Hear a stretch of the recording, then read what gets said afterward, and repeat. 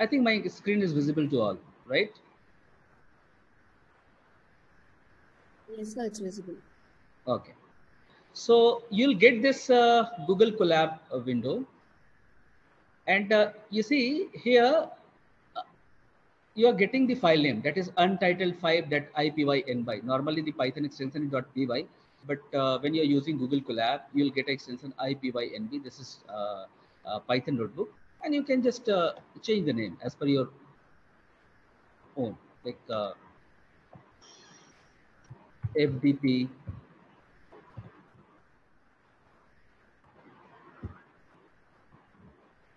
demo, right? So this is the file name I have given to my this Python notebook. And here you can see there is connect. It's not connected yet to the this Google Cloud environment. So let me connect it. Now it is allocating the resource, connecting. After that, it will initialize. And then I'll get the resource. Now it's connected and I got the resource like RAM, disk, and if you want to connect, you need GPU also. You can just, you see, when you're putting it here, you'll get that Python 3 Google Compute Engine backend and RAM 0.89 GB, 12.68 GB, disk is this much, but GPU is not allocated to me. So if you want GPU, you can just allocate GPU also. But right now we don't need GPU, so I'm not bothered. Okay, so this is the Google Colab environment onto which we are going to run our Python code. You see, the Python was developed somewhere in 1991 and Java came into picture in somewhere in 1995. It is too much resource. This Python code is going to take too much resource. That's why it is not got popularity before the Java. It got popularity after 2007 because after 2007 the resources are easily available. Like you can get memory, RAM very easily. But early in 30 years back, you can't think of about the too much size of RAM and hard disk to your system. So that's why it's getting late. It got late popularity. Okay, so this is our the where you can write the code for the Python, and if you want to just give some comment, there is text. You can write some. You see here there is two options are coming. That is code and text. So if you want to compute your code, you can write in the code window, or if you want to put some message or you want to just write some comment, you can write in the text. We'll see. Fine. Now, the beauty of this Python is you can run the one-liner command. There is no need to go with the structured programming like in C or in Java that you'll have to write a class and then inside the class you'll have to make main and then you'll have to write this command to run. No, not at all required. For example, if I want to print simple welcome to FDP. So I need to simply write a function print and I can pass the parameter what I want to display. Like I'm trying to display welcome to FDP. Welcome to FDP. Fine. And just run this command, you'll get the output.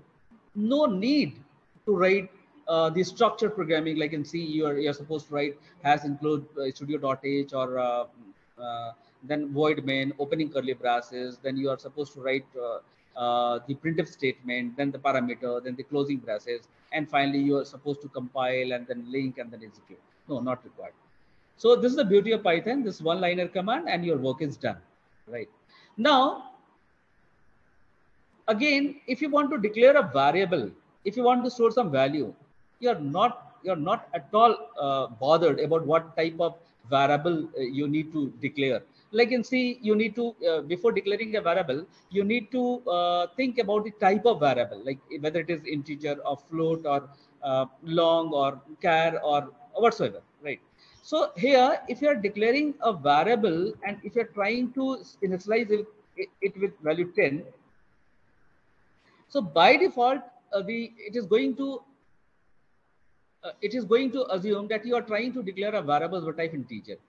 Now, if you're trying to declare a variable and you are trying to initialize it with 12.5, so Python will automatically assume that you are trying to declare a variable of the type B and the type is float, not integer. Now, if you're trying to declare a variable of the type C and if you're trying to initialize it with value true, so it by default it will understand that you are trying to declare a variable of the type Boolean, right? So now I'm trying to print the value of A and B.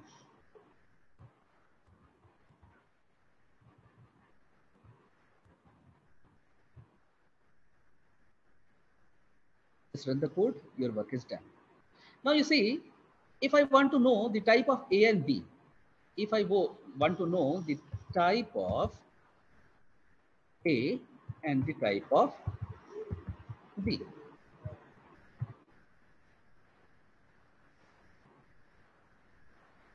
you see the type of B is float, but it has not printed the type of A because I'm going to give you the explanation.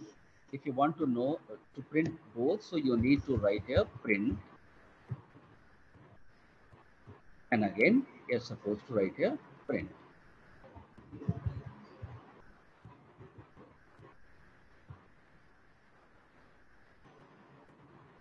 You see, the type of A is class integer and type of B is class float. Fine. So if you are not giving any print statement, let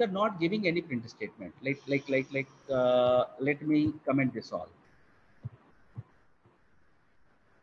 Let me comment this all statements. Nothing to worry. I'll share this notebook with you. And now I'm trying to print A and B. Or this time what I'm doing, I'm printing B first and A later. Now you see only the value of A is printed. So if you're not giving any print statement whatsoever, the last statement is going to print. That's why when I have not given print type of A and print type of B, only type of B was printed. I think it's clear. Is it? I told you that it will be an interacting session, that you should just interact to me. I'm not getting any response. Is it okay?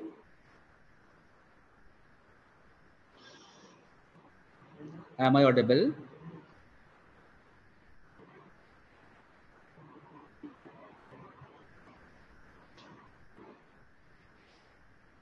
Am I audible? 3 to 12. Yes, sir, you're audible. Yeah, but I'm not getting any response. Okay. Okay. So, like now, let me discuss about the tokens in Python. Right.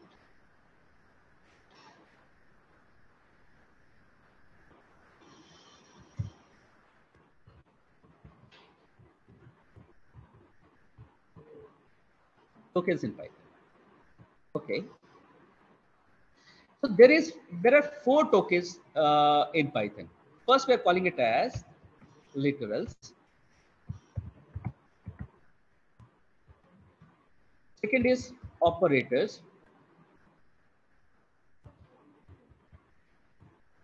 Third is identifiers.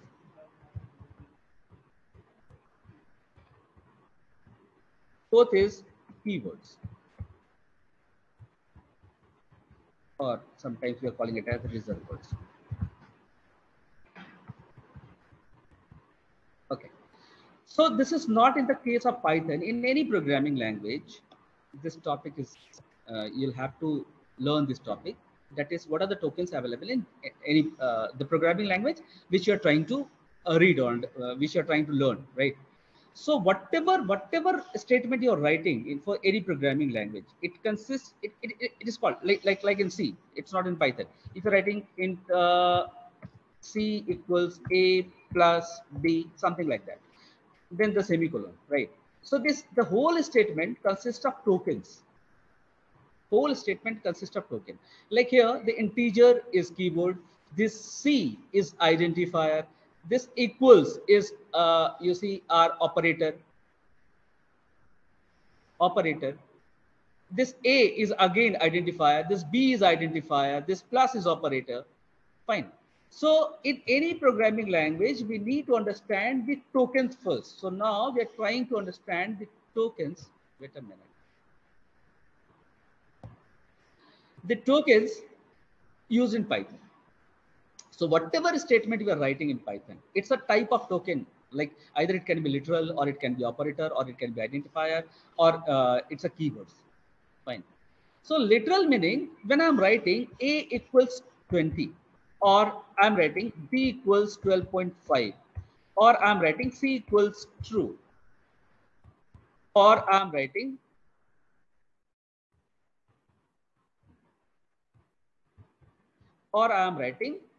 name equals Amit. Right. Fine. So this all like 20, 12.5, true, Amit, this all are the literals. This is the integer literal, floating point literal. This is Boolean literal, the string literal. So the value which we are trying to assign to some of the identifier, this is a type of literal. It can be constant. It can be, yeah, mostly like this Amit, it's a constant, right? So it's this all are, we are calling it as literal. And where this A, B, C, these all are the identifier. This name is identifier. This equals is operator. I think it's clear. I guess it's clear. It's okay.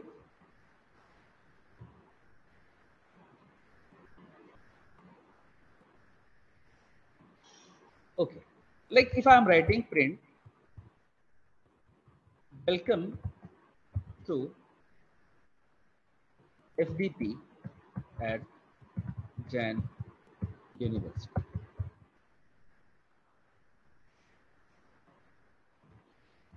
Print simple 10.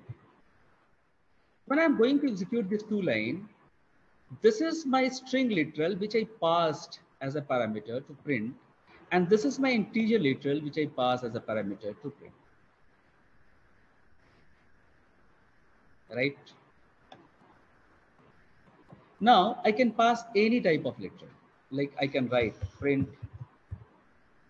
1.0, or I can print 6.25. See, here I'm using the floating point literals. Okay. Rather, I can go with string literal also. Like I'm writing name equals Deepak, and full name equals Deepak Sinha. And I can write like I can write like this: print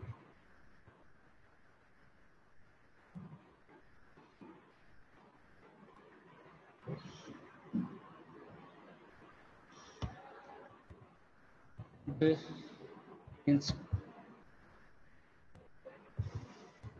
instructor to this course is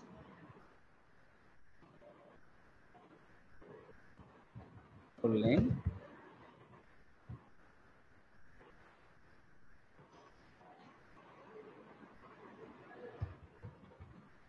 print. We can call him as name. Now you see, this is the value. There is string literal. There is two value I just stored, that is the name and full name, and I pass this value as a parameter to this print statement. One is the statement which I am trying to get it, like the instructor to this course. Full name Deepak Sinha. We can call him as Deepak, right? So what I told you that whatever the statement you are writing in any of the programming language, I'm not discussing only on the Python. So it's a collection of tokens only, and you can categorize token in four broad categories. That is literals, operators, identifier, keywords, or reserved words. Literal, yeah, I told you, it can be of any type, like integer, float, string, any type. Operators we'll discuss. Identifier again we're going to discuss. Identifier is a name which has been given by the programmer, right?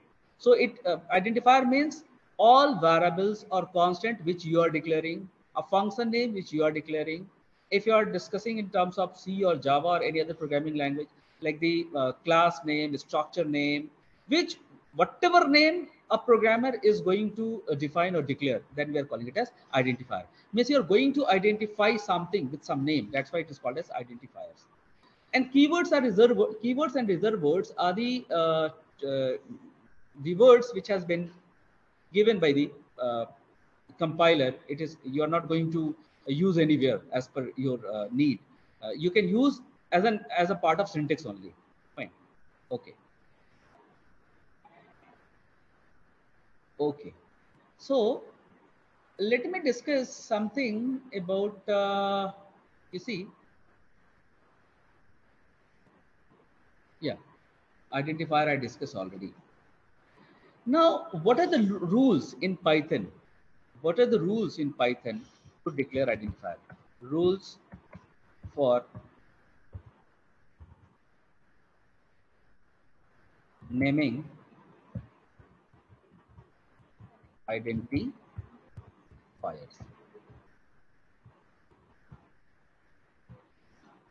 The first rule to identify any, to give a name to any identifier is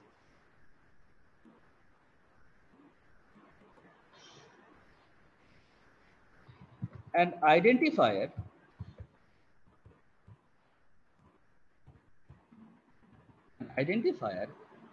must start with a letter or underscore character. This is the first naming rule and convention. The identifier can contain alphanumeric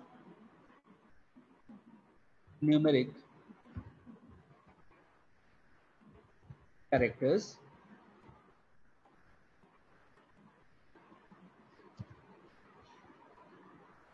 just a minute, characters or underscore characters only. You see, I have written this word only in caps. So this will have to follow. Otherwise, you'll get an error. So there is two rules for naming identifier. Identifier, I discussed you, I told you, identifier means when you're trying to declare a constant, variable, function, class, yeah. So this, when you are trying to declare, you'll have to give name that we are calling it as identifiers. Okay. So let us see that I'm trying to declare an identifier name is student. So I can give a student one, right? And I'm giving literal. Literal is a value assigned to identifier. It can be anything, like it can be character, it can be Boolean, it can be anything. So I'm giving the name to this literal is, let me write a name, Amit. Fine. Now I can give student underscore 01. This is also okay, no problem. We discuss, we can give name under, we can use underscore. And here I'm giving name Jahid. Now I can start the name from underscore also, like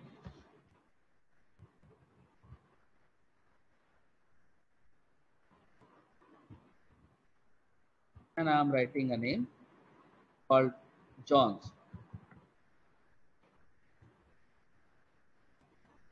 And again, and here I'm trying to write. Fine. Now see, when I'm trying to just execute this snippet, the code, you'll see you'll get an error. and you'll get an error that 01 students is equal to Joe, because as per the naming convention rule, an identifier must start with a letter or underscore. You can't start uh, any identifier, any variable name with number. It can be alphanumeric. Alphanumeric means it must start with alphabet, not with number. It's not numero alpha, it's alphanumeric. I guess it's okay.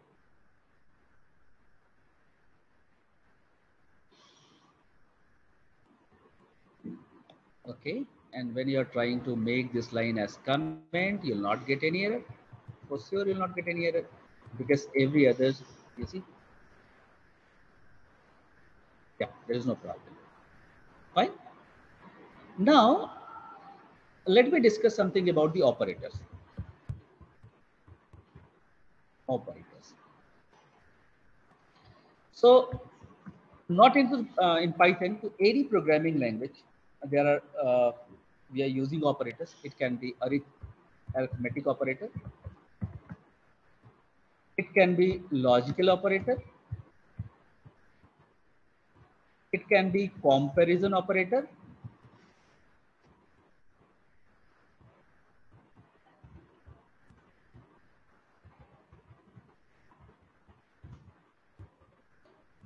It can be assignment operator.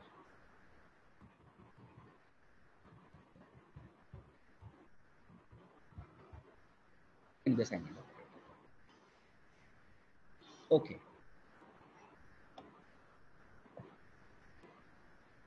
So when I'm writing A equals B plus C, it's an expression.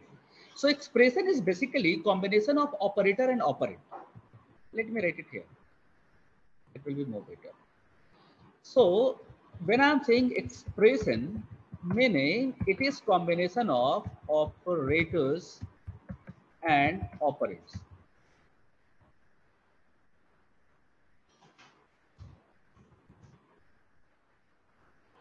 So whenever you need to create any expression, whether it is mathematical expression or any other expression, so you need operators and operand, right? So let me start with the arithmetic operator. Fine. And now when I'm declaring a variable with a value 5, like a is equal to 5, b equals let us say 8, and when I'm writing print a plus b, this is the addition mathematical operator, a minus b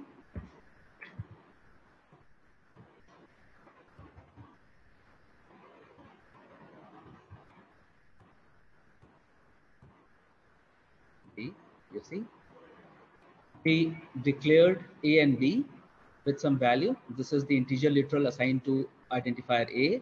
This is the integer literal 8 assigned to identifier b. This is assignment operator, that is equal operator, not equality, assignment operator. And this is the mathematical operator, arithmetic operator, like plus, minus, and divide. Fine. And you'll get the answer. So likewise, in any other programming language, you can use all the mathematical operator here, but there is some different operator you can that is available in Python. Like there is one operator. Let me use first, then we'll discuss. A double divide B and A double multiplication B. Let me write. Okay.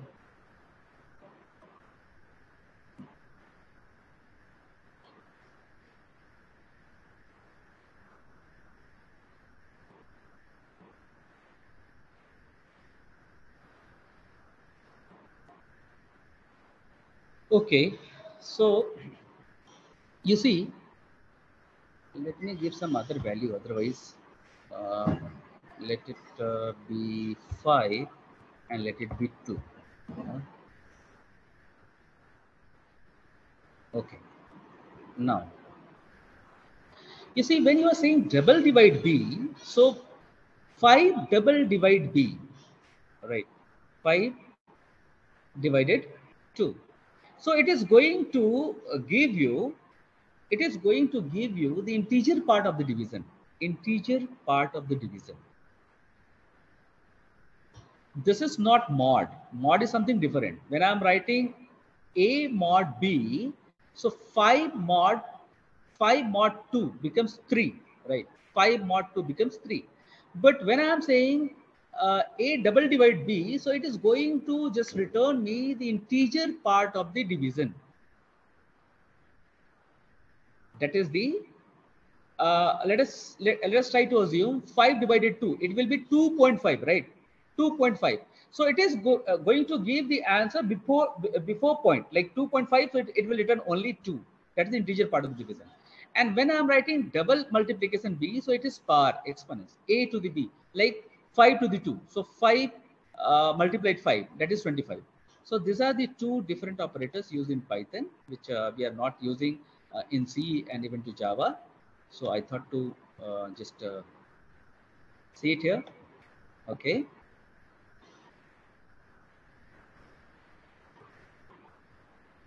Okay. So comparison operator, that is greater than equal to, less than equal to, yeah.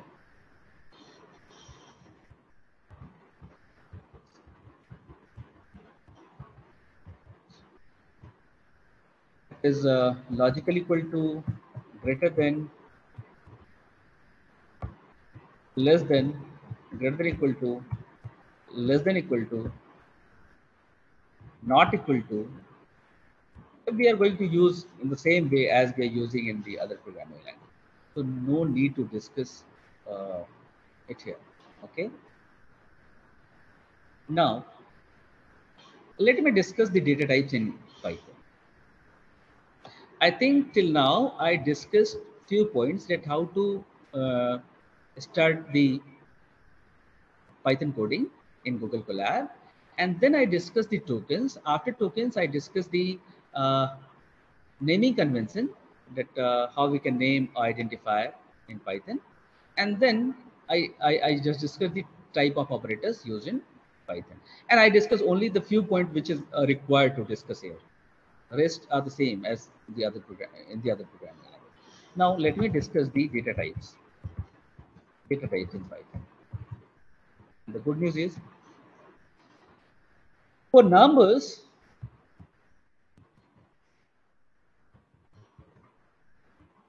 you can use only int. That is data type int, float, and complex. Very few as compared to your C and Java. There is text data type, and it is string only. There is Boolean, that is true and false. Then there is binary types, which we'll see. We are not going to see binary today. And the most important, which is we are going to discuss today, that is collection data type.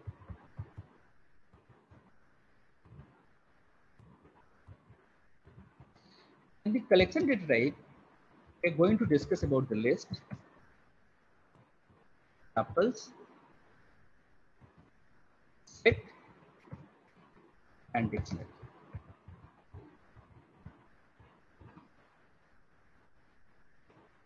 Okay.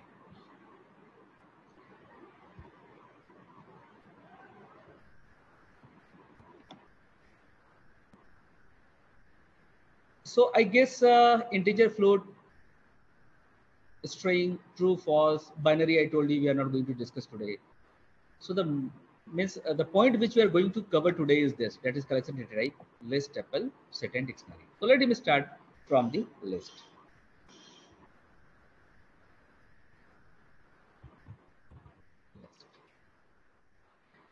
It's a collection data type. When I'm saying collection, So it's going to hold more than one value at a time.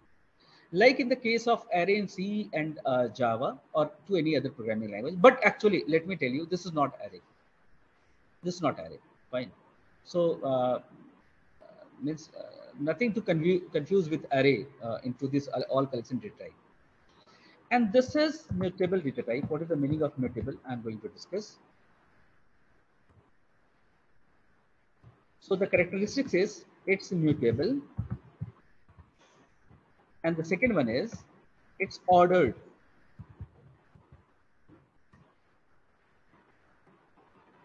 Ordered data type. Or you can say order is maintained. Order is maintained. Right? So basically it's collection data type means we are going to collect some value to one variable, to one identifier, then we're calling it as means there is many, not only list, but list is one of the collection data type which is mutable and the order is maintained while storing some value. Fine. So how to create list? So the way to create list is first of all you'll have to give identifier name, list identifier name. So I'm writing here my team. This is the name of the identifier. And then I'll have to start this to just, if you want to give more than one value, then I'll have to start a hard bracket. And then I can give many values, like I'm giving the 3-4 names, Rohit, like Virat, Rishabh,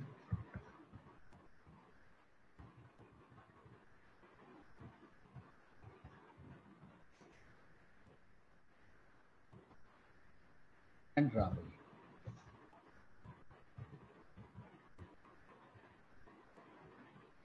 So basically what I did, I created a collection of 4 names. I just trying to collect 4 names, Rohit, Virat, Rishabh, and Rahul, to one variable that is my name. It is not at all possible to hold more than one name to one variable. We need some collection data type, and I'm using list collection data type to hold these all 4 names to one variable that is my name.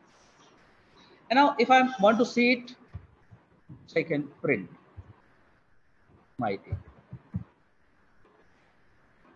See, you'll get all names as a list. Now, if I want to know what is the type of this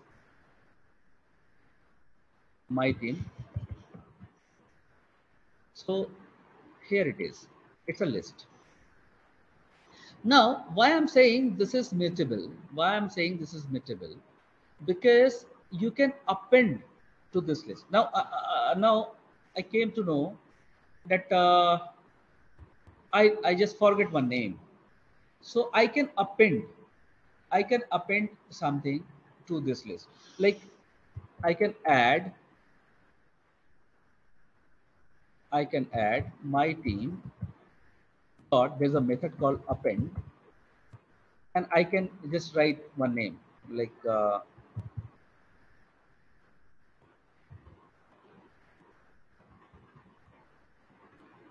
Bhubaneswar. And after that, I want to print again the my team. You see, this is appended. Now, if I want to delete something, I thought, oh, but by mistake I added Bhubaneswar. So no problem, I can delete item with a method pop. And then this is popped. And then I can print also. Again, I am going to print my team.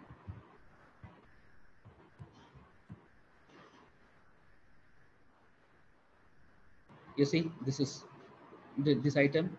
First we added and then we deleted. That's why we are calling it as mutable type of data collection. Means you can add, delete at any point of time. There is no problem at all. But this is ordered also. This is ordered also. So like the ordered collection, this all items we can access through index. Like this Rohit is at index 0, Virat is at index 1, this is at index 2, and this is at index 3. So when you are trying to, this is bounded one, there is a boundary. So when you are trying to print, let us say I'm trying to print my team index 2. So index 2 meaning 0, 1, 2. Like it should print 0, 1, 2 reserve. Let me see. Yeah, actually it's printing reserve. But when you're trying to, this is 0, 1, 2, 3. If you're trying to print 4, so you'll get an error. You see, list index out of range. In Java, you'll get the array index out of bonds. In C also, you'll get the same type of error. So this is indexed. This is ordered collection. Fine. I think I'm clear till this point. Is it? Any point you want to discuss or you want to ask?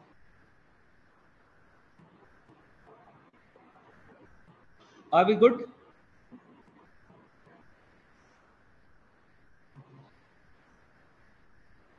Audience, are we good?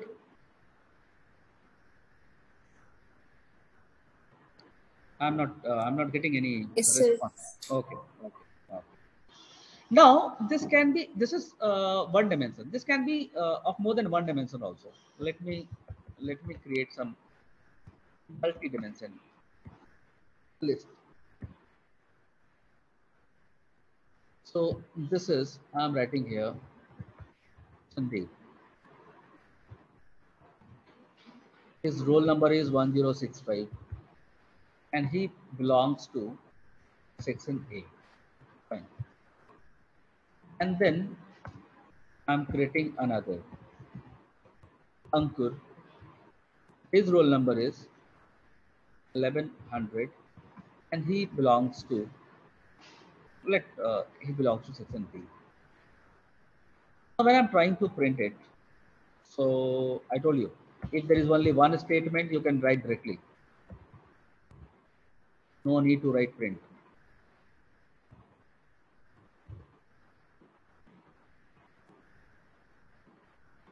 Yeah, here we go. So this is a double dimension. Fine. You can print like this also, like print the index students, zeroth row, and print students first row. Run it. Yeah. Fine.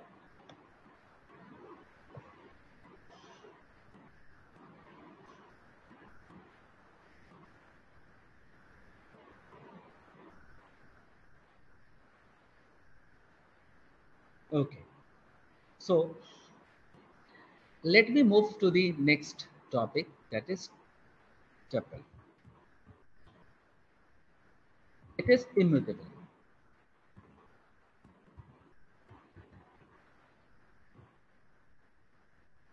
Again, it's a collection.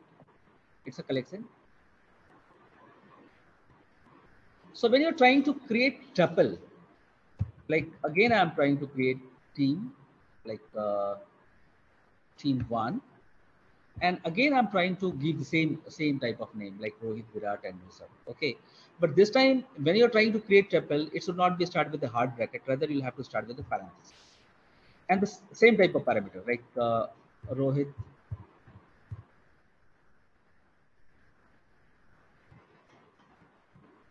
Virat,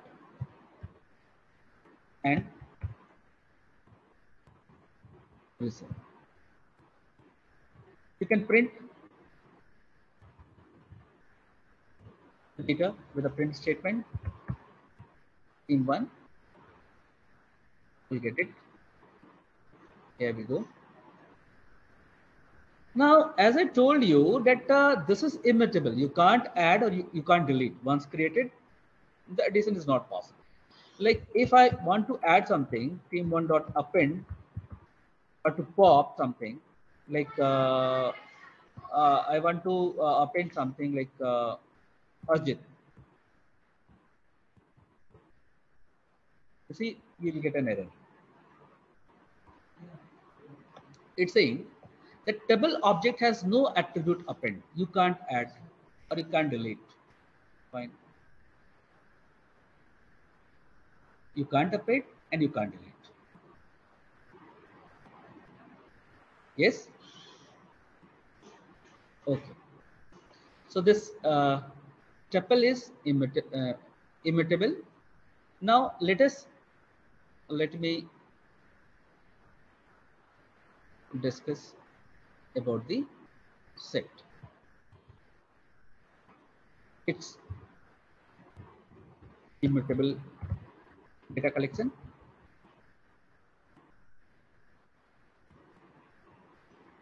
And to create set, like in the set theory, when you're trying to create a set, you'll have to start normally the symbol which we are using is the curly braces, opening and closing curly braces. Same we can use here. And you can give the elements, like here I'm writing apples, bananas, oranges. I'm creating the another set S2.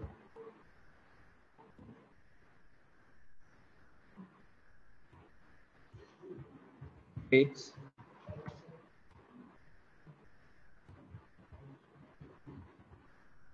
pineapple, and apples. And the good thing is, you can just with this all set, you can exercise all the operations on the that you have already discussed or learned during the set theory, like union, intersection, whatsoever. For example, if I want to get a set S3, which is union of S1 and S2, so I can do like this: S1 dot union S2, and I can print S3. We have created S3, right? You see, this is the union. So while union, whether you see apples, it is not appearing 2 times, it's appearing only 1 time, right? So this is a perfect union operation. Now we can just create some, yeah. But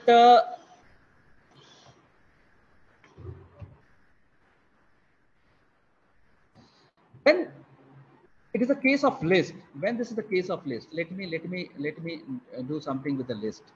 I'm trying to just copy this all elements of this set here, and again I'm creating another list L2, and what I'm doing, I'm just copying this all element of set 2 here, and then I'm trying to add this, yeah.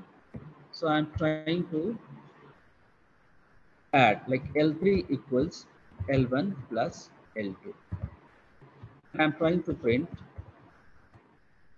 L3. Now you see the difference between set operation and the list operation. You see, can you see one thing, that while doing union, it's a perfect union. Apple is not repeating 2 times. While adding list, you see, it is simply adding the text, nothing more than that. So if apple is appearing, this apple is here also, so it's appearing 2 times. Fine. So this is a difference between the union operation in the set and the addition operation in the list. Let me do some intersection. Like if I'm trying to do S1 intersection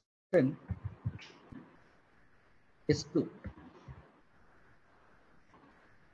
I think in between S1 and S2 only apple is common, if I'm not wrong. Yes, apples is common. So I'll get only one element, that is apples. Right?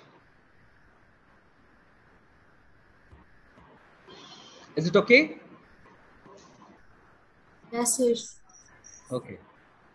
But I am not getting too much responses, right? Maybe it's very primitive discussion, right? But as I told you that this course is all about, this FDP is all about the uh, AIML. And in the beginning only I told you that we'll start from the scratch, fine? So that there should not be any confusion. And if somebody is trying to come into this field ML, uh, it should be beneficial to them. Okay. So the next thing, that is the fourth one, that is dictionary.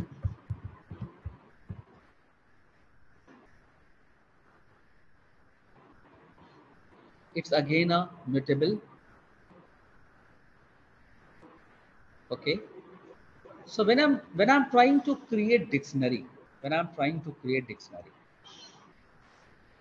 normally we are calling it as it's a key value pair. Dictionary means, when I'm saying dictionary, the attribute it's key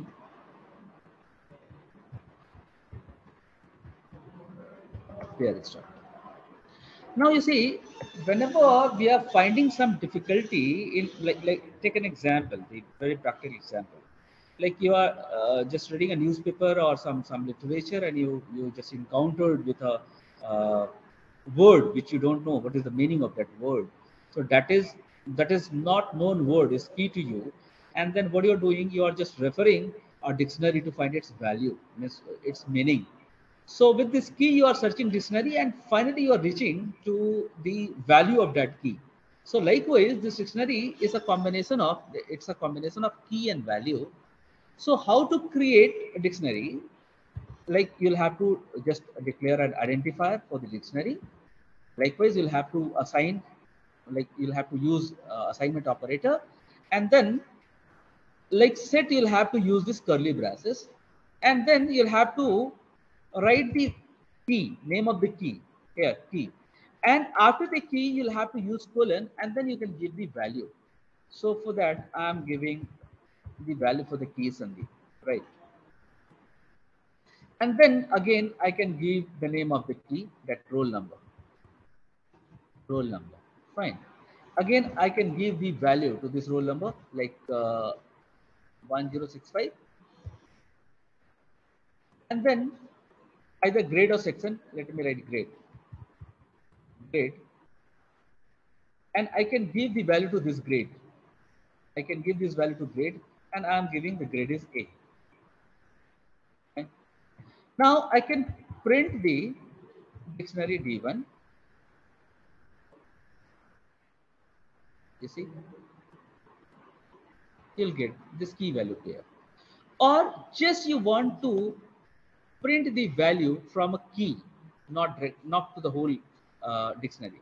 So in that case, what I can do, I can write print dictionary D1, and the key that I want to know is, let me see, what is the key is name. Okay, so I can I want to know the only value of key name. Yeah, this only. Or you can print any key, right? I want to know the value of roll number. This is the key, you'll get the value. I want to know the value of the key grade.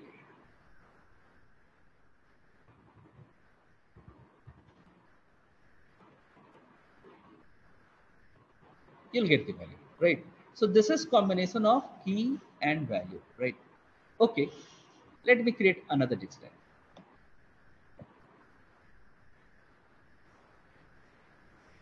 So here I'm creating a dictionary cars, and is Volvo. Let us take this is NHP. There is some unit. Toyota. This is engine power like 20, and the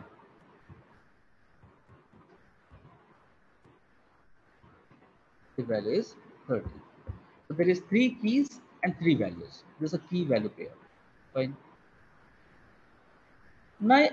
Now I want to know the value for the Toyota.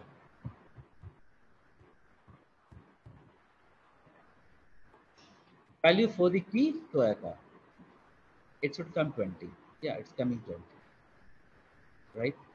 Now, we can know how many keys and how many values are there in the dictionary with the function keys and values. So you can do like this: print the name of the dictionary, that is cars dot keys. It is going to give you the number of keys, or dictionary name cars dot values. It's going to give you all values. So there is 2 methods to this to know the keys and values. You see, car dot keys. So there is Volvo, Toyota, and Honda. Oh, I did a mistake here. It's Volvo, not Volvo.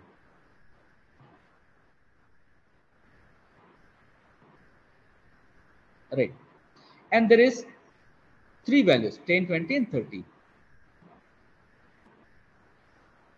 Right? Is it okay? Any question till this point? No, sir. Okay. Sir, Yeah. Is any? There is. yes, sir, there is one question. Whose question is this?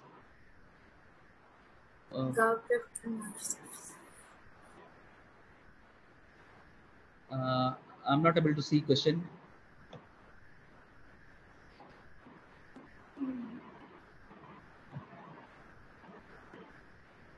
Okay, so I'm not able to see one the question. I'll discuss. There is miss at 11 again there is session, so I'll take it and I'll discuss once again. No issues.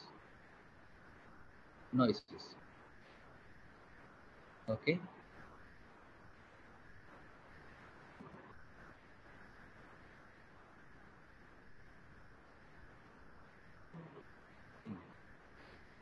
Fine.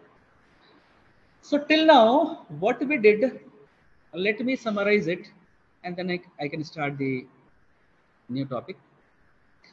So I have started this Python coding with a thought in mind that this is going to be the introduction for you all. And I told you in the beginning, I'm going to start from the scratch so that you can practice. And I'm going to share this notebook also. No worries. Fine. So I'm going to share this notebook also. And then I started, and I told you, whatever writing in any of the programming language is a type of token of this all 4. Like it can be literal, operators, identifier, keywords, or reserve words. So literal is basically the value which is assigned to any operator, or it can pass to some of the parameter to function. So literal can be like your string literal, character literal, your integer literal, floating point literal, boolean literal, whatsoever. Operators, basically it's required, like I told you, the expression is combination of operator and operand. Yeah. So we discussed some operator which is used in Python. The 2 operator, that is integer division and the part, that is exponential, right? So then then the good news is that you're not at all think about the type of variable you should declare and initialize. No, not required. Depending upon the value, the Python is going to assume what type of variable it is, whether it is a string or float or boolean or a string whatsoever. Yeah, this we discussed. Then I discussed something about the literal, and then I discuss you the rules for the naming identifier, that it should start with alphanumeric. You can't start it with the number. It can start either with a character or underscore. Further, you can use number, no issues. Yeah, this we discussed. And operators, arithmetic operators, logical operator, comparison operator, assignment operator. And the difference means, like, the new thing I discuss here, like there is integer division and exponents. Like when you are dividing 5 divided 2, it will be 2.5. So it's going to give you the integral part, that is 2. And then the par, double multiplication, comparison operators are there. Yeah. Data types in Python. For number, there is integer, float, complex. Yeah, integer and float. The main thing is you're not supposed to remember that before declaration, you should not write the type of variable you're trying to declare. So there is text data type also, Boolean, there's value true and false, binary type. I told you exclusively today we are not going to discuss this binary type. Yeah, but for sure we are going to see in the filing part or to the data frame, we'll discuss it. Collection data type, that's the most important part of this Python, you see data type, that is list, tuple, set, and dictionary. Nothing to confuse with this array. This is not array. Let me clear, this is not array. This is order is maintained in the list. It's mutable, but nothing to confuse with the array. This is not array. Why it is not array? Let me give you a hint. Like you see, whenever I'm saying array is there is 4 characteristics to array in C or into Java. Like when we declare array, we declare more than one variable with the same name, same data type, same data length, and in continuous memory location. Fine. So this is the all 4 characteristics of array. But when you see here to the my list, yeah, you can. It is not a homogeneous collection. You can create different type of values here. Different type of values here. You see, different type of values here. So when I'm trying to print it, you'll get print. There is no problem. You see, this all 4, Rohit, Virat, Rishabh, Rahul, this is the string where this 10 is integer, this true is Boolean. Let me write some integer also. Sorry, some floating point number also. You see,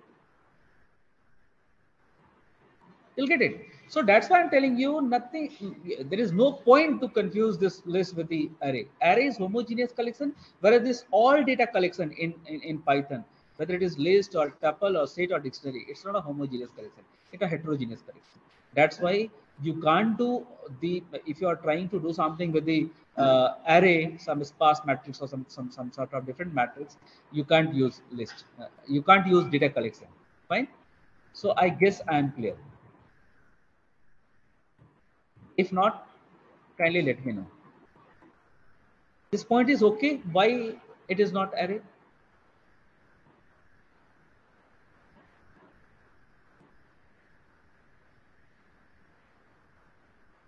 Is this point okay? Yes, sir. Yes. Yeah. So this is not array at all. Fine. How to implement array? We'll see today only. Fine. Today only we are going to see how to implement array in Python. Fine. And then I discuss your list, that is mutable data structure. Why it is called mutable? That you can edit at any point of time. You can add, you can delete, you can. Yeah. Achha, one more point which I thought I forget.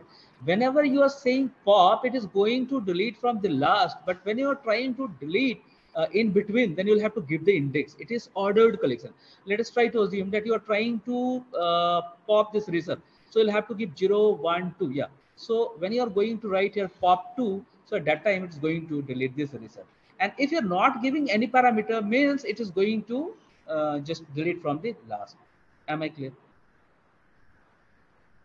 Am I clear? Yes, sir.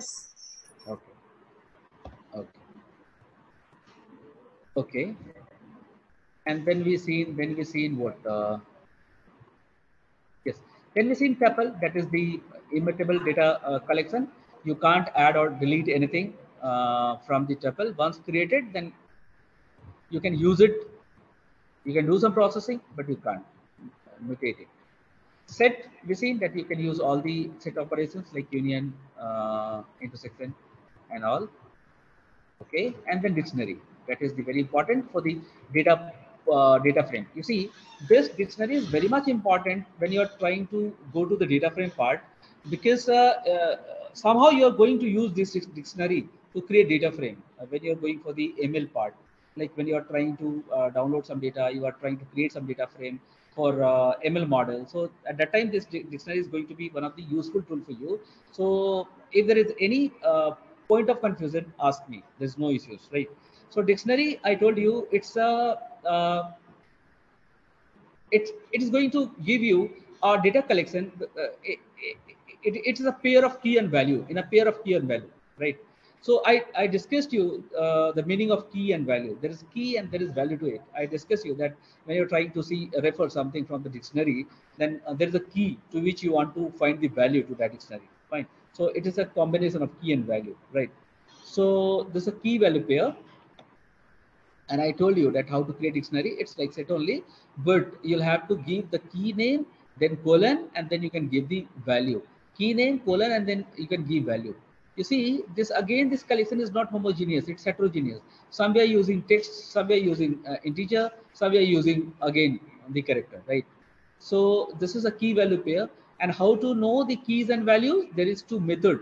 There is two method, that is keys and values. Am I clear till this point? Yes, sir. Okay.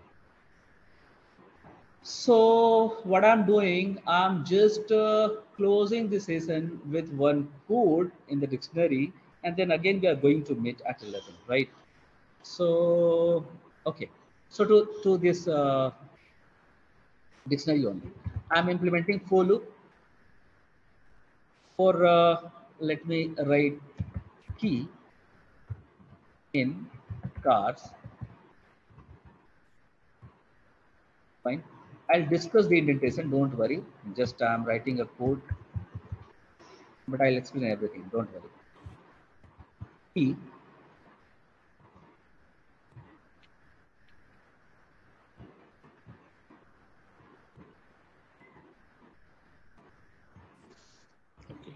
Sir, 2 I have kept for Pavni, CC Geeta ma'am, Kamal sir, that Durga Prasad sir, and Jay Kumar sir. BCC I kept for me. I'm asking regarding term 3 program wise weekly attendance report for the same thing only, no? Same thing only. Yeah, send it.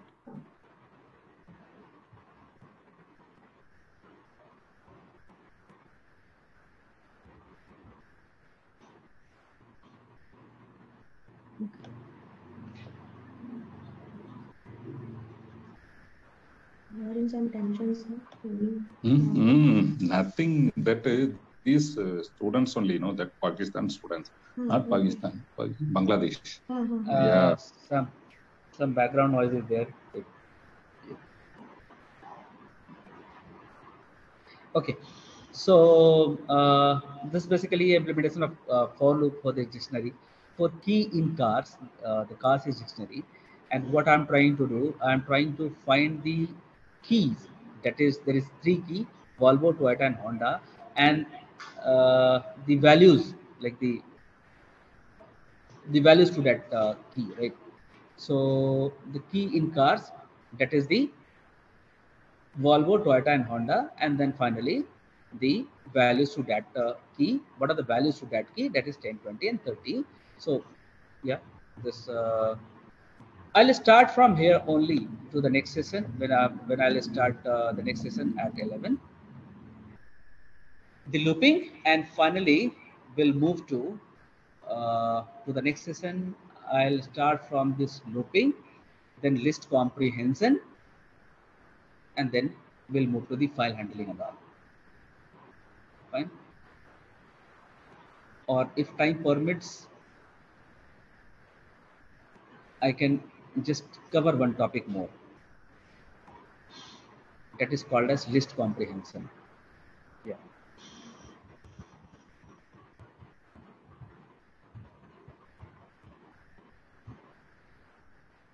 List comprehension. That is again going to be used too much in ML. So let me create a list, my list, and I'm putting some value like 14, 50, 34, 45, and 76. These are the value to my list. So my list equals, right? And then I'm creating one blank list, new list. What I'm doing, this is a blank list. What I'm doing, I'm trying to fill the data from my list. to the new list. So for that, what I'm doing, I'm just implementing a for loop for val in my list. And then new list dot append. What I'm doing, I'm appending with the val multiplied 5. And then I'm printing my list and then new list. You see what I'm doing? This loop val in my list. So my list, there is 5 value. 1, 2, 3, 4, 5. So for the first time, this 14 will come to val. And what will happen? New list dot append val multiplied 5. So 14 multiplied 5 will be the first element to this my list. Next, 50 will come to the val multiplied 5. 250 will be the second element to this new list. Accordingly, it is going to create 5 values and it is going to append to my list. And finally, you'll get a list from one list.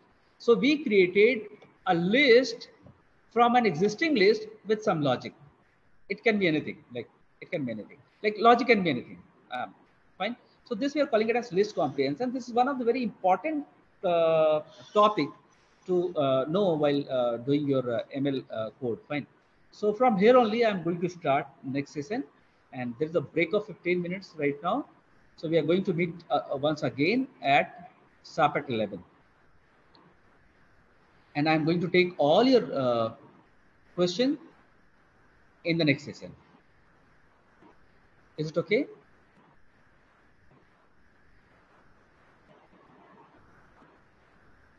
Yes, sir. Okay. So we are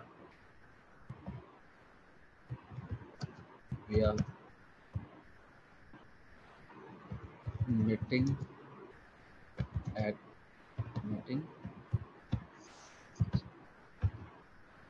sharp at 11. Okay.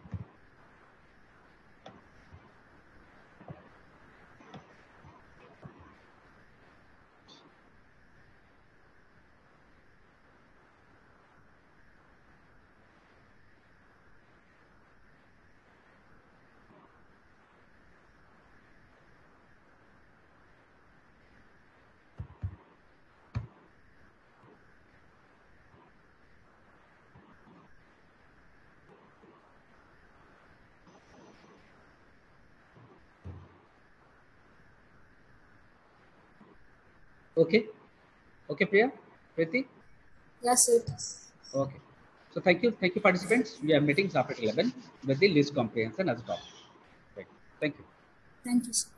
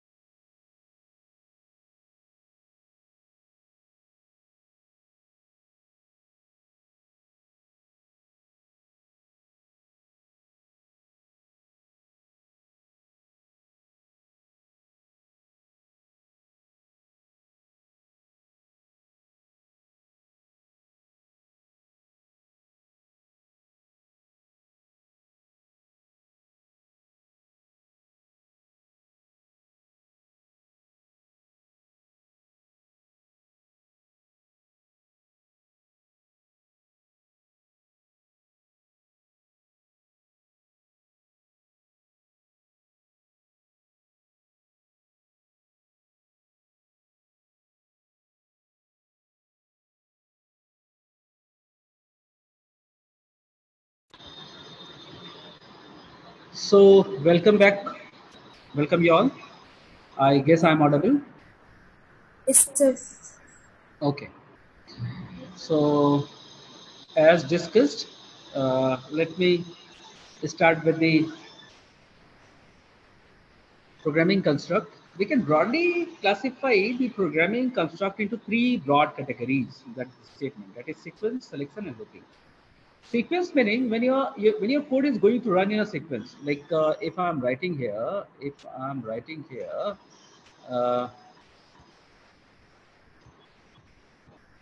print A, print, let us say 10.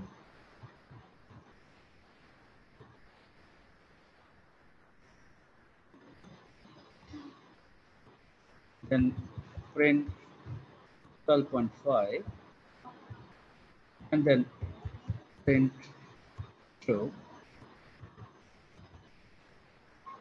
Yeah, so in any case, it's not going to just, you see, the bypass the sequence. If I have given print 10 and the first and the second sequence is 12.5 and third is true, so it's going to maintain the sequence, right? This is called the sequence coding. Now, sometimes this is not at all required to maintain the sequence while execution. Sometimes they need some part to be selected and some part to be just discarded. So this is called the sequence, and sometimes we are calling it as the conditional statement, right? So conditional statement, which we are using in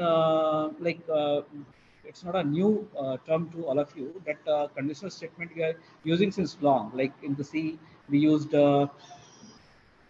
if else, switch case, ternary operator, nested if else, right? Likewise, here we can use a conditional statement that are used to execute a block of code based on some condition. So when I'm asking conditional statement, meaning wait.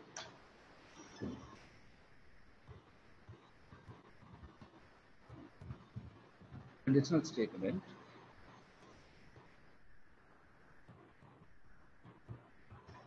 Conditional statements are used to execute a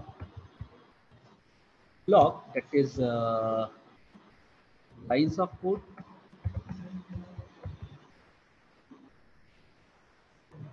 based on some condition.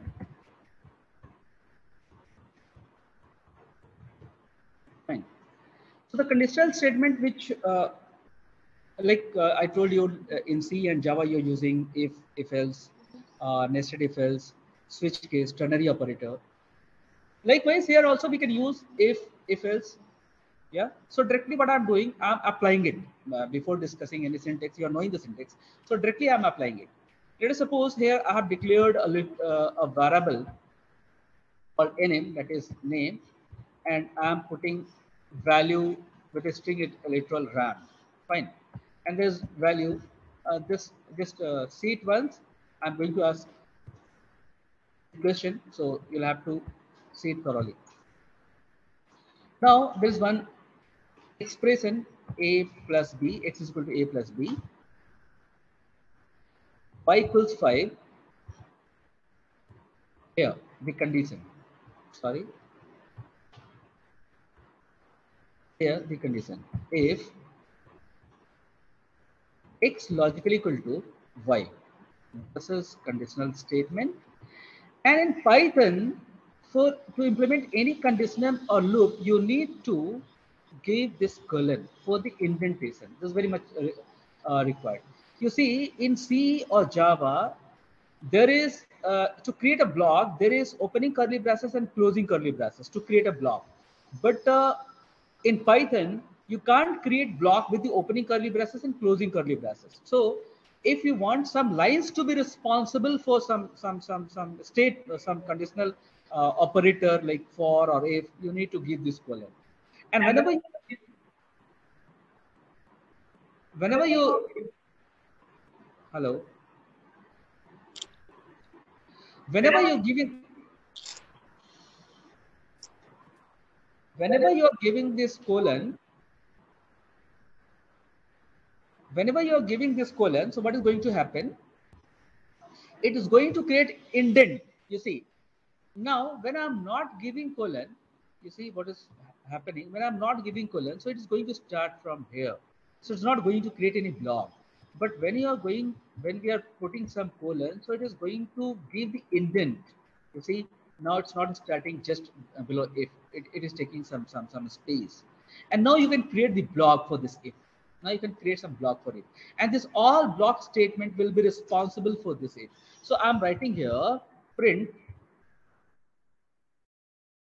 welcome to the party.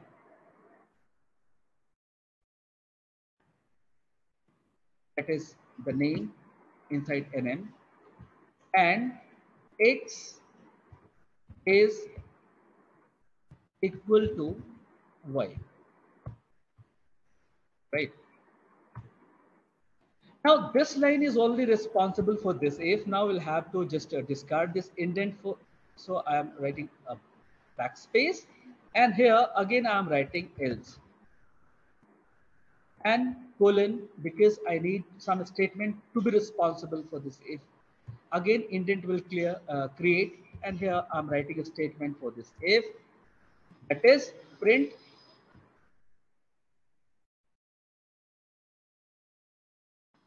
bad luck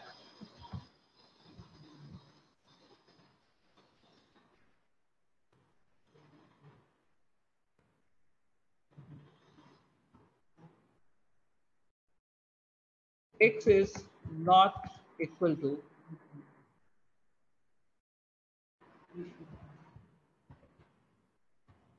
Y.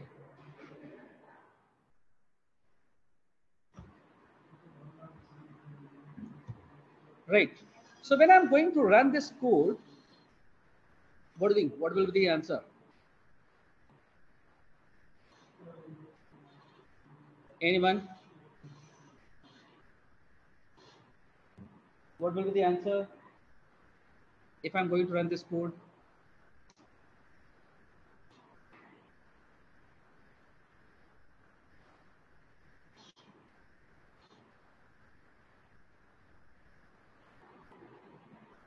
You see, 3 plus 2 is 5. So the value of X is 5 and Y is also 5. So I guess this is conditional statement. So selection. So either of these two, either if or else, one will run. So as both are equal, so this statement will run. It will write, welcome to the party RAM. X is equal to Y. Right? Yes, sir. Yeah. So you see, welcome to the party RAM. X is equal to Y. Fine? Is it okay? Yes, sir. Yeah. Okay. Now, likewise, there is looping. For loop, we can use either for or while in Python. Fine. So let me. Yeah. So let me create a list. I am creating batch FDP.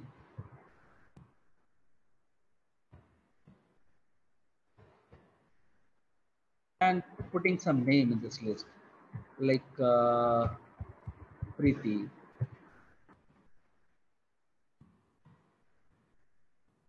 Bharat,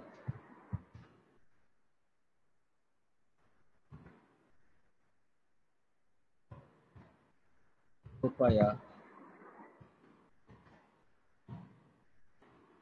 Priya, right?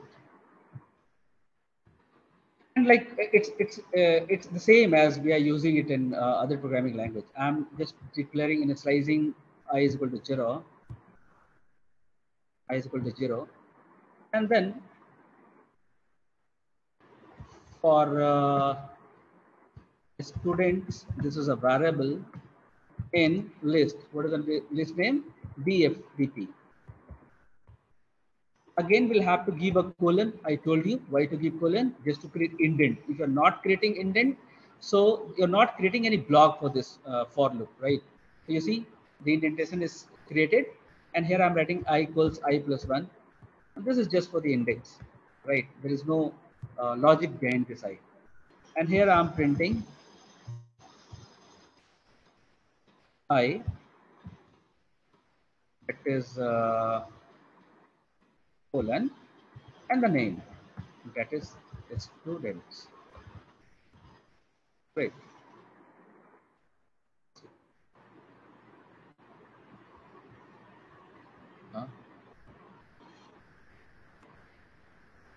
Oh, this is extra. Or rather, I should write here colon, and then there is comma.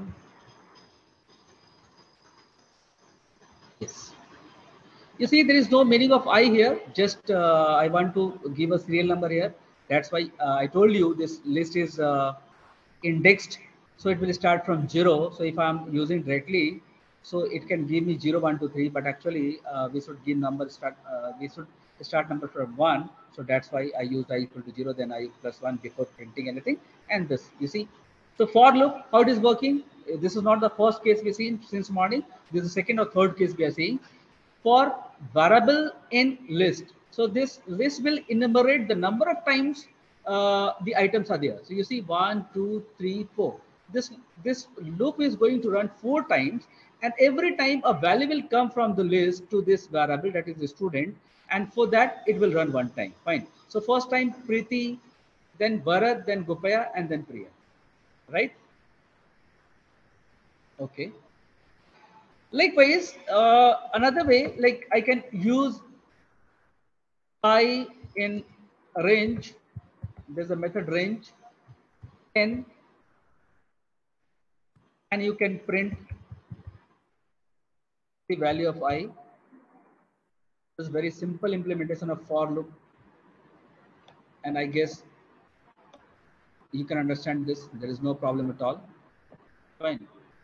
And if you're not writing print I, then what is happening? You see, what will happen? If I'm simply writing I, what is going to happen? There is no output actually. So to print the value inside a loop, you need to write the print statement. In normal situation, you can print any value by just writing the variable name, but inside loop or conditional statement, you'll have to write the print statement. I guess it's okay. Now, while, okay, the all above loop which I implemented, it is hard coded. You see, everywhere I hard coded. So this time what I'm doing, I'm trying to take value from the input. To take value from the input, there is a predefined method. We're calling it as input, right? And the parameter is whatsoever message you want to give at the time of input. Like how many times do you want to run the loop? Fine. Then here I'm writing count equals 1. And like the old while implementation, like the implementation of while in C and Java, not old. So condition count is less than equals num, colon for indentation, and then print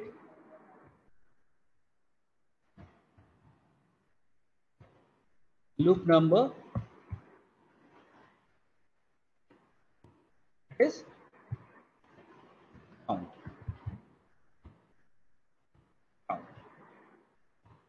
And count equals count plus, right? And then it is here I am printing I am out of loop.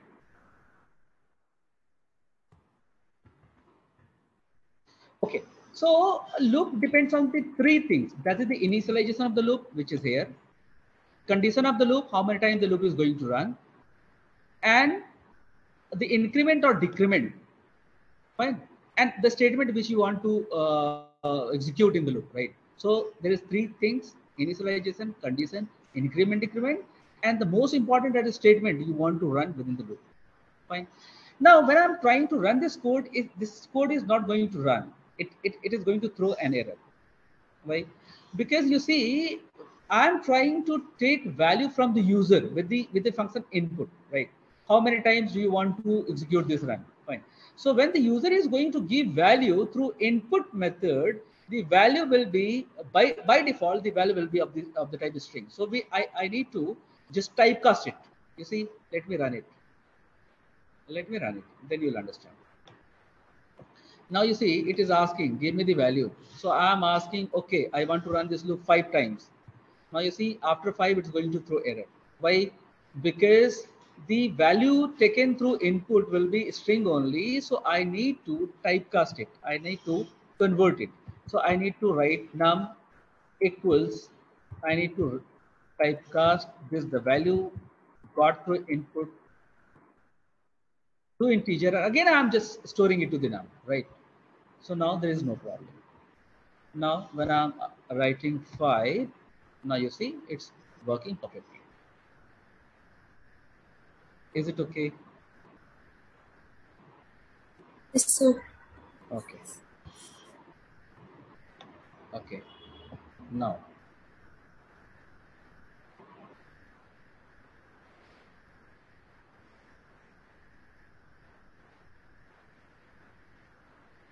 Okay.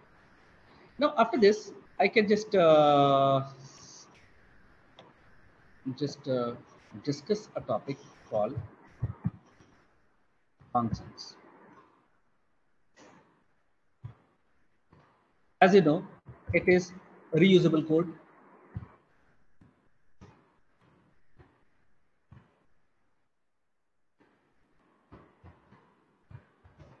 It takes parameter, not always.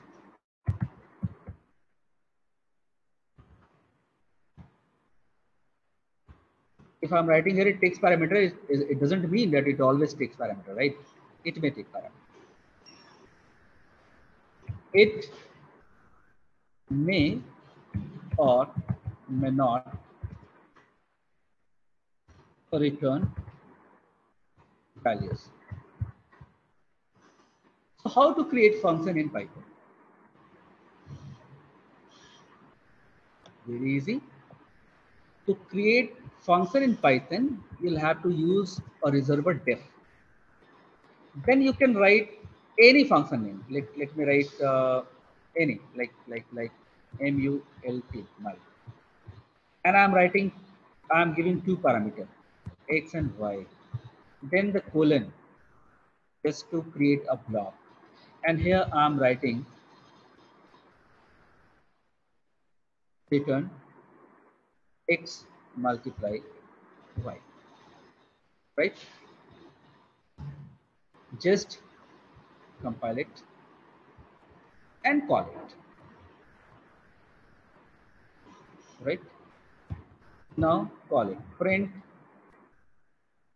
mult 10, 20. These are the 2 parameters which I'm trying to give to this mult function, and just run it. You see? So this is very easy way to create function in Python. You'll have to apply your logic. The syntax will be like this only. You can give some parameter or you may not. Depends upon your logic, what logic you're trying to apply. Depends upon your algorithm, which algorithm you are trying to implement. But the syntax is like this only.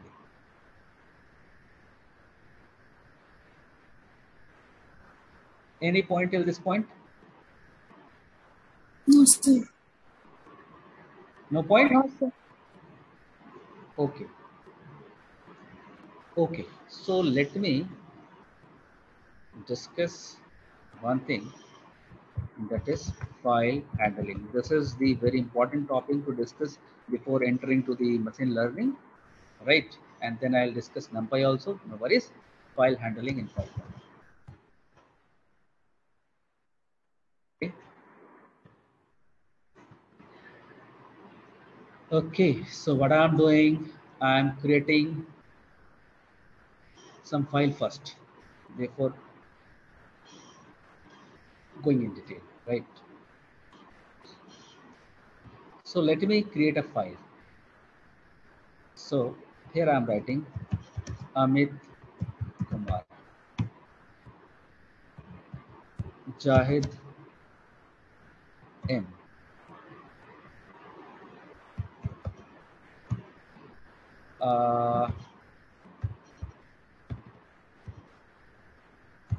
Priya Chanda,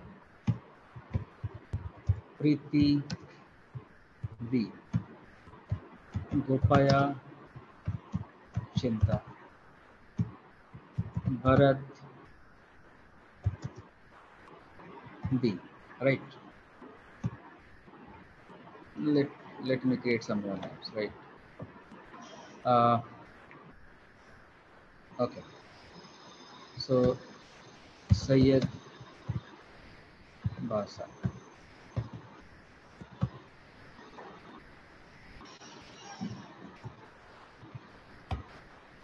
The simply name, I don't know what the actual spelling. So if I'm writing some wrong spelling, don't take it. Okay. Karthik Kumar, Ram Saran, Saurya D, Soumya D. Fine. Now what I'm doing, I'm saving this file to desktop.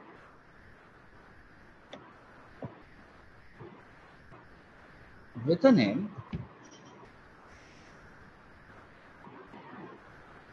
is students.txt, right?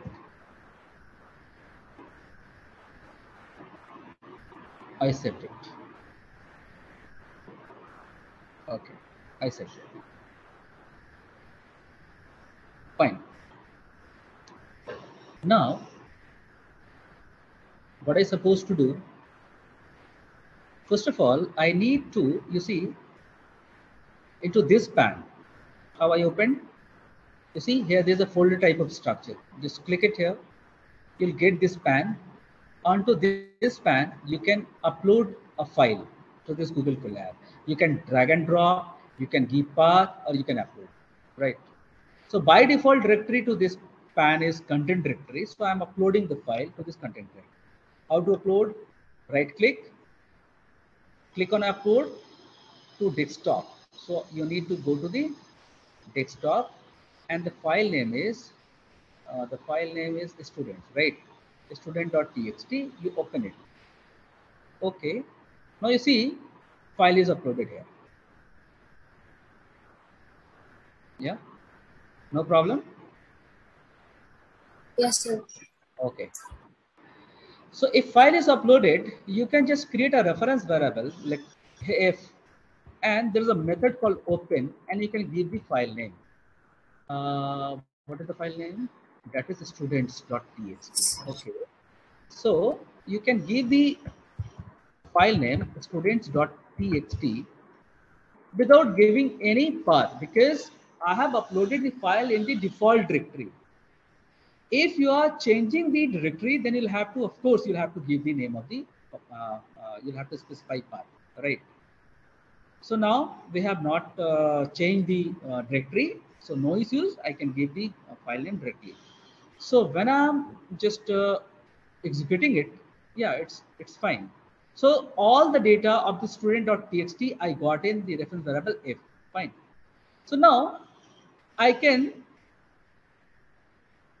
do one thing. I can create a variable like names, and I can there is a method read. So reference variable is if, so I can write if.read, right? So all the data from this reference variable is going to be, you see all the data it's going to read, and it's going to put in names. Fine. And you can just print names. I told you, if there is only one, no need to write print, you see you'll got all the names from the print. Fine. Or you can write like this. If you are printing, if you are just writing names, it will print. It is going to give you data like this. But if you want to print in format, you'll have to use print method. Now when you're this is the data you stored in the file, and you have taken from hard disk to file, and finally to the Google Colab, and finally to one variable names. There is many methods to this app. Like if you can write print f dot read, you see what is going to happen. At this time, I'm not trying to store in any of the variable. Directly, I'm trying to read. Wait a minute.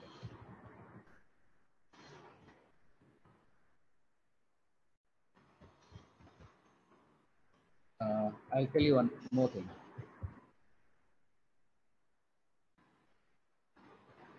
Yeah, you see, the read and read line is not working right now. Why? Because when I just read this file, now the control is at the end of the file. So from there it is not possible. From there it is not possible to read the file. So what I'm doing, I'm just opening this file once again, and then after opening this file, I'm trying to do the read line. Now you see the first name Amit Kumar came. Now you want two names. Now you see the control is at the second. So when you're writing print f dot read line, it will print you the second line. You see, second and third. Now when you're trying to print all, so the base print f dot read, it's going to print all. So the method, you see, after this Priyachanda, there is Preeti, Gopaya, all name came here.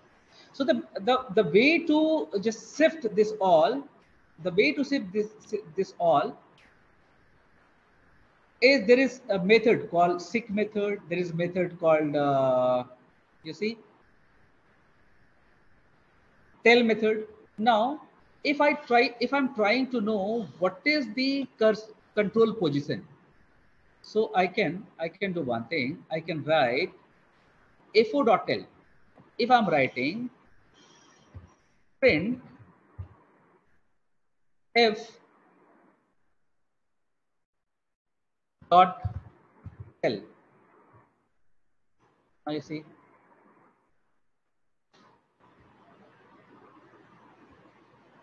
so it is at the 131th character. It is reading character by character. Means if this is your file which we stored, so it is first character, second character, third character, fourth character, fifth character, 6th, 7th, 8th, 9th, 10th. So now the control is at 131 character. Fine. Now if you want to send the control back to the beginning of file, so the method is sick. Fine. So I can ask that f dot sick 0, 0. Now you see, it will go to the 0th position. And again, when you're going to print this all record, so you can write f dot read.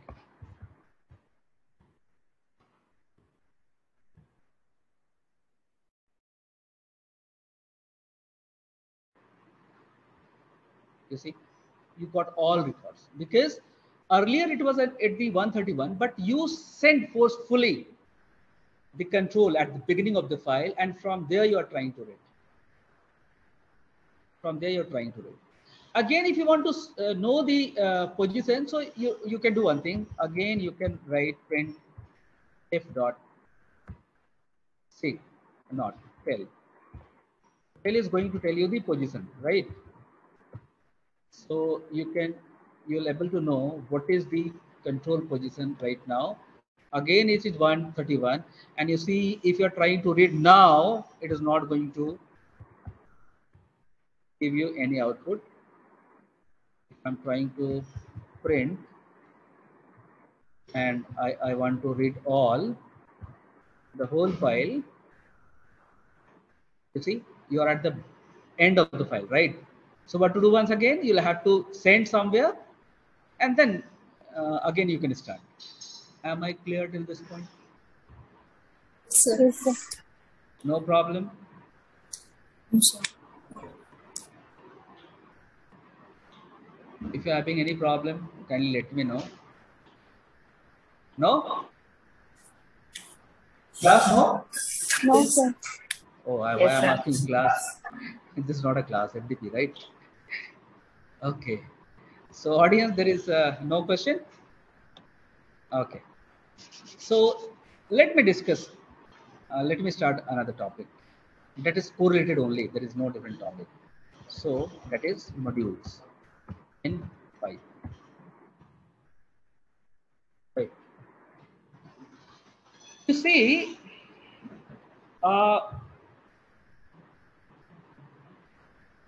okay. Anyone from your side can say something about these modules? It's not a new term, I guess. You might have heard many a time. Anyone? It basically reusable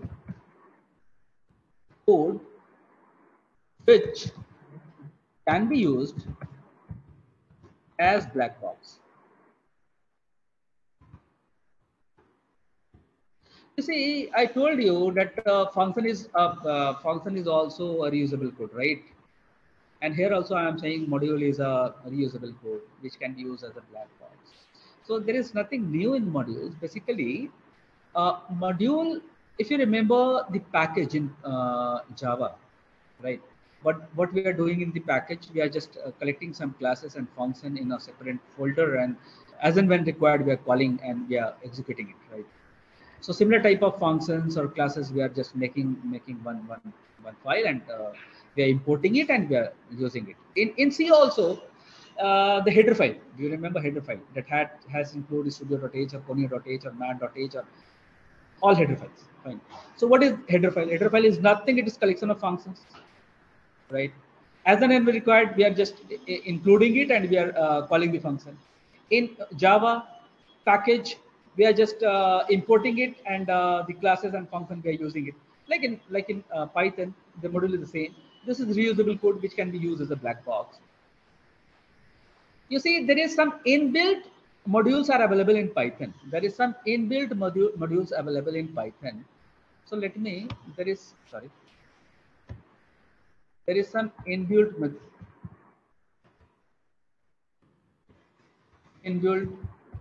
modules